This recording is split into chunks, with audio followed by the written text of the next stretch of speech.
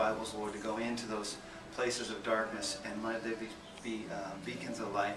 Lord, we pray that the power of the Word would penetrate every heart that reads it, Lord God. And every book, Lord, that is used may be a work of evangelism, Lord, in the heart of the readers, Lord God, and the heart of the hearers, Lord. In the name of Jesus, we thank you for all the work that you've done to make this happen, Lord. And we thank you for all the people that have put in their efforts in, Lord. We ask you, Lord, for eternal rewards, and Lord, that we would continue to do what you called us to do. In Jesus' name. Amen. Amen. So be it. Amen.